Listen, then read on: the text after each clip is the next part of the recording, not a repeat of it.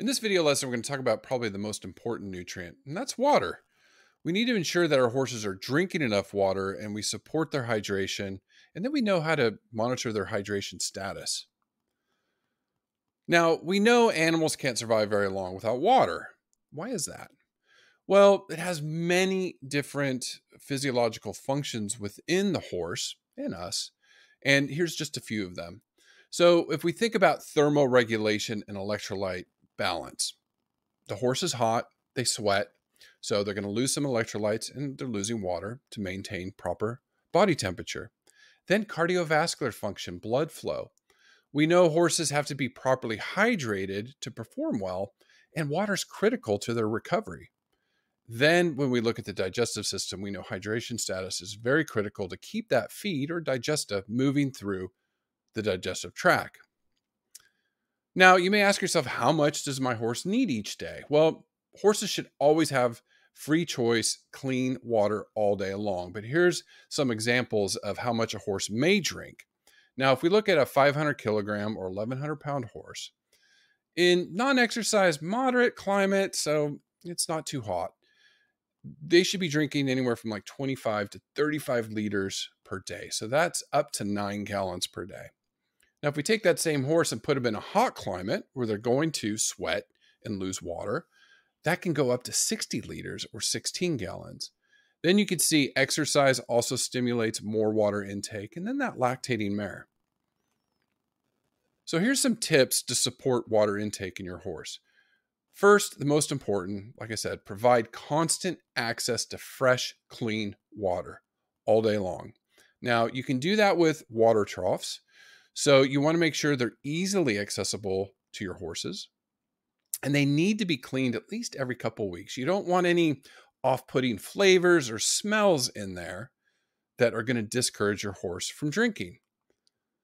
Now, if you do use buckets, you can monitor your horse's water intake, and they need to be cleaned daily. But this is interesting. Horses preferred drinking from light-colored buckets than from dark-colored buckets. So keep that in mind. And if you're using automatic waterers, it's again interesting that horses don't drink as much, say, from buckets.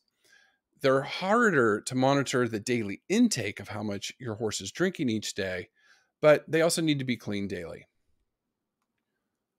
Now, here's the next tip. You can feed salt daily. We highly encourage it because that sodium intake triggers a thirst response in the horse. They're going to want to drink more. So you can add 2 to 4 tablespoons of salt to their feed each day. And you can also provide some loose salt, free choice, so the horse can get at it. And again, that's going to support their hydration. Now, the next tip is to add electrolytes to horses that are traveling or exercise, especially in those hot climates. Horses lose a lot of electrolytes in their sweat, and we need to replenish that in their diet to support their hydration. So you can just add in this simple supplement with their daily salt provision, and that will help your horse. Now, the next tip is you could provide feeds with high water content. So first, if your horse is on pasture, the forages have more moisture content, the fresh grass or legumes, say, versus hay. So that could help the hydration in the horse. You can soak beet pulp or other soaked feeds, which will increase hydration, or you can soak hay to increase their water intake. Now, assessing hydration status. This is very important too. If you're using water buckets, you can monitor the daily water intake. And if the horse is drinking a lot, you can check on the bucket and that will flag you to fill it up so you know your horse is drinking. Lower water intake can lead to dehydration. So again, the benefit of using water buckets like this is you can see how much they're drinking each and every day. Conversely, a dehydrated horse may not want to drink much, so keep that in mind as well. So the next step you could look at is their feces. Manure should be well formed, but moist and easily breakable. So you can use a rake or a shovel to look at that. Dry manure may indicate dehydration. Now, if you're concerned with your horse's hydration status, you can do the skin pinch test. So along their neck, you can just pinch the skin and it should snap back within 1 to 2 seconds. If it remains tented more than 2 seconds, that could be an indication that your horse is dehydrated. So next, you would want to look at their gums. They should be pink and moist, that we call it soft pink. And you can check the capillary refill time by just pressing your thumb against their gums. It will turn opaque white, but within 1 to 2 seconds, it should return to that soft pink color. If you see dry, tacky gums or that capillary refill time is longer than 2 seconds, that could be an indication that your horse is dehydrated. The only way you're going to know for sure if your horse is dehydrated is speak with your veterinarian, and they can take a blood test and they look at the packed cell volume.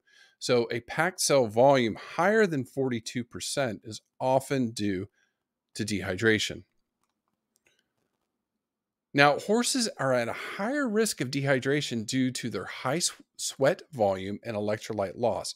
So when you compare them to humans, horses sweat more and they lose more electrolytes. So they're at a greater risk to dehydration than, say, us. Now, what are some common causes of dehydration? We know things like prolonged trailering time with few water breaks, or a horse that sweats quite a bit, especially in hot or humid climates, or horses that are exercised for prolonged periods or very intense exercise. They lose a lot of sweat, so they're losing a lot of water.